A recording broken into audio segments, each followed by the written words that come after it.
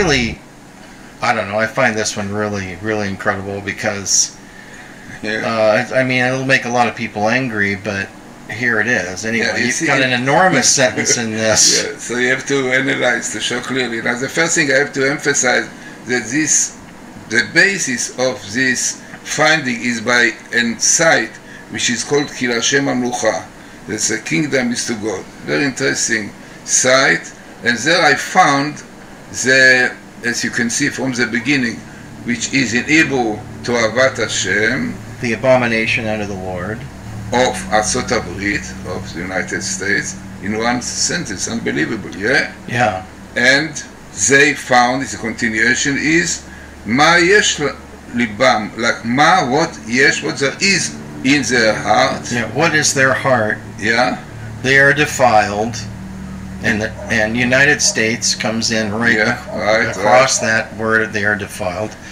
And then the abomination unto the abominable unto the Lord. And all of this is in the same skip, in the same sentence, which is very, very highly significant because well, yeah, but when you show this to me, and then we realize that in the plain text down below, exactly the same, it says an abomination unto the Lord thy God. Exactly. So it's very important that in Torah course you should use the right words. Yeah. Unfortunately, you know, all those who are doing tables put words without. Yeah. It must be the proper sentence. So this table was found in the book of Deuteronomy, or in more than one book? in few, because it's such a distance. There must be in many. Oh. Yes, you can see it really. But the plain text from Genesis, it goes after Deuteronomy. But the plain text was found in Deuteronomy. Right. The plain text. Now, also very important to point out Obama and Hillary. You can see this is what I found. After seeing their table, I saw that Obama and Hillary, you can see Hillary in red and Obama in yellow, really like... they're like intertwined with each other. Exactly. Which is really... Definitely also very pretty crazy. And showing the connection, definitely, of their deeds, you know. Also, by the way, on top you have very small skip, letter after letter, of this year, 776. 776. Which itself, it is quite significant. Well, I know this whole code table tees off of the bottom here where it says, cursed will be the taker of bribery. Now, is that plain text? Yeah, or is that... No, it is plain text. It's plain text. Plain text, right. And also, by the way, we have to emphasize the left, you know. You have the left, right? The left, because you know quite well that, you know, that's the left, this is the side, the left wing, really, very much with this... now, is this also in Deuteronomy? Cursed will be the taker of bribery? Or? Yeah, also in Deuteronomy, yeah. Okay.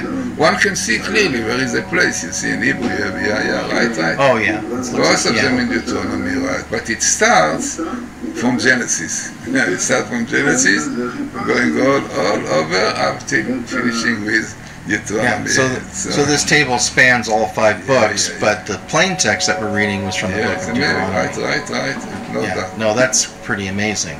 So definitely this is... Well, it's amazing when you see that in the code, the abomination unto the Lord, and then in the plain text it says the same thing. Yeah, this which gives a lot of force to the finding. Yeah, that doesn't happen very often.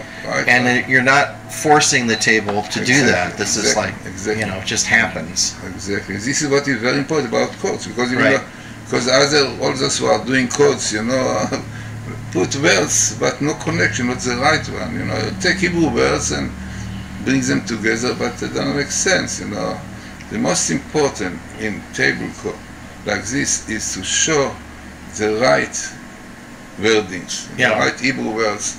And only this which makes it significant, besides being minimal. Well, that's your great value, I think, is that you're able to word these phrases as if they were written 3,000 years ago. Exactly. And then it makes sense, because that's the way the book was written. Anyway, I know that this is wild stuff, and thank you so much for flying all the way to Los Angeles yet again. You do so often. Right. I feel it's very important, you know, that I can see that people are very, very eager, want very much, very thirsty to know what is going on, to to have meanings to it. And really, if you find it in the locations of the Torah you saw here, you know, clearly there is a message from God what we should do. We should improve ourselves, really. And this is what will bring the Messiah, you know. And meanwhile, you can see the original film Torah Codes End to Darkness on Vimeo. Hope you check it out.